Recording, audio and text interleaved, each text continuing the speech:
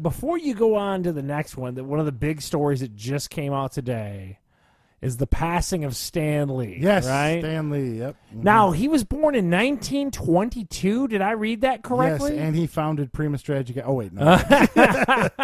Yeah, he was 95 years old. 95, so man. Yeah, So he is dead. and my wife, who's a teacher, spoke about how at her school, like, kids were visibly upset. Really? That I swear to you, Heather came home, was like, "Did you hear?" And I'm like, "Well, yeah." I'm like, "Okay." It's crazy. Like, who's going to do a cameo in the next Deadpool movie or whatever? Now, are they going to use a CGI Stan Lee to show up in one of these I don't movies? know, man. Are they going to do like Big Hero 6 and just like his painting will be on the wall? Yeah, probably like a wink, wink, nod, nod thing. Yeah. So does Stan Lee, you're a comic book guy. I'm not really a comic book guy. Does Stan Lee hold a place for you, really? Or Not he's a enough to be golden upset. age guy, right? Like, Well, not gold. He started early 70s. Probably right in there. okay, like There was always a big rumor. Well, no, actually, I should say 60s. God, I should know that. Him and Dan Dyko and Jack Kirby. yeah. And there was always a rumor that him and Jack Kirby had a falling out because he would take a lot of credit for stuff Jack Kirby would do or come up with. So there was always a rumor he was kind of a prick, but I don't know if that's true or not.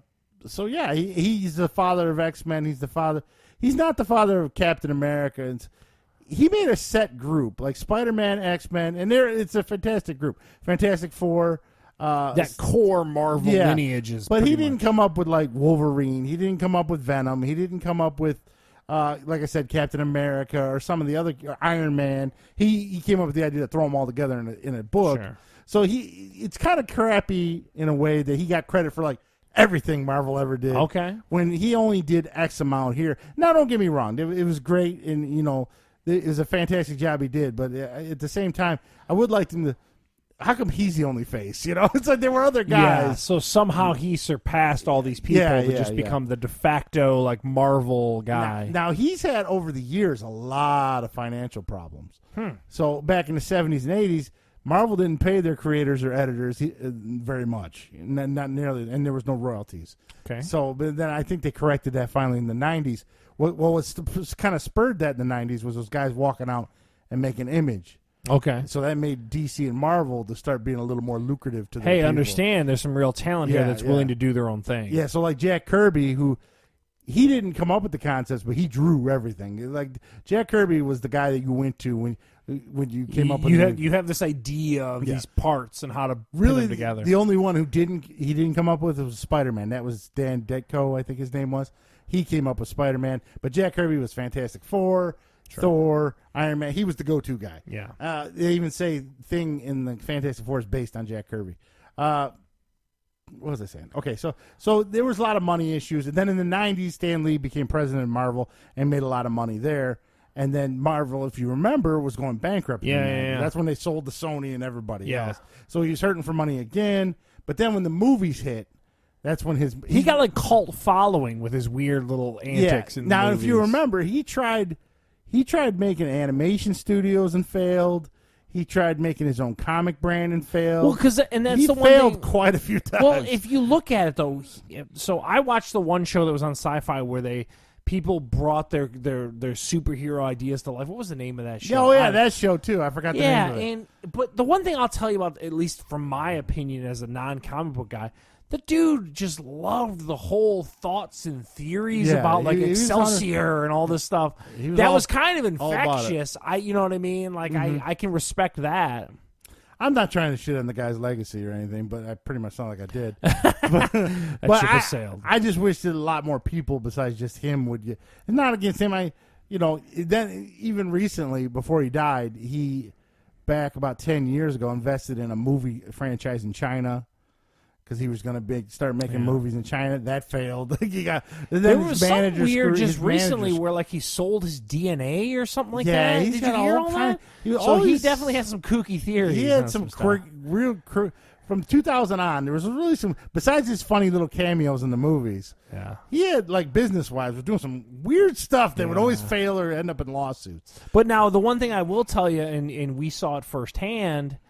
like you could go and see Comic Cons and stuff. He was cool with fans, like so he was just became this odd face of like cult Marvel. Yeah, he definitely took the time to like live that whole lifestyle of like Comic Cons and all that kind of stuff. Well, the last Comic Con I went to, it was in Chicago. That one, because that one gets the big stars. It was about 5 or 6 years ago, I'd say, and there was 2 celebrities that I saw and thought, man, they are walking death. He is one of them. Okay. The other one was Burt Reynolds, ironically enough. Man, Steve, you're gooching. They looked rough. Even I looked at Michelle and I go, they look kind of rough. Like they look like they shouldn't be in public rough. Oh, wow. So in hospice rough. Yeah, so ironically enough, looking back at that, I know.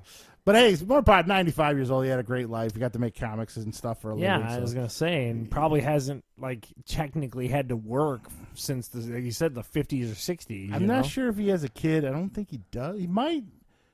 I don't know. He's had like the same wife forever, so I know that. And she's like a young Chippy.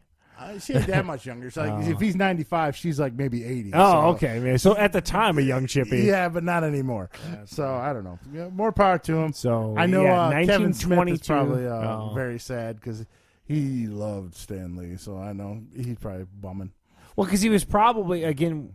With that Kevin Smith stuff, because he seemed, the one thing that I can say about Stan Lee is he didn't take himself too serious. Yeah, you know what I mean? He's in on the joke. Yeah, you know what I mean, and that's kind of cool. Like he wasn't like, listen, man, respect who brought comics to what they are. He's just like, hey, man, superheroes, right? You know what I mean? I can respect that. Let's do it. Yeah. Yeah. So Stan Lee, 95. Everyone calls him pretty much the father of Marvel and blah blah blah. So, but you want an asterisk next to that as your contention. Yeah, I'm just saying let's recognize some of the other guys. He wasn't the only one. It's not like he was up till midnight every night writing them all and then drawing them just all, cranking right? on them. Yeah, he wrote a couple of them.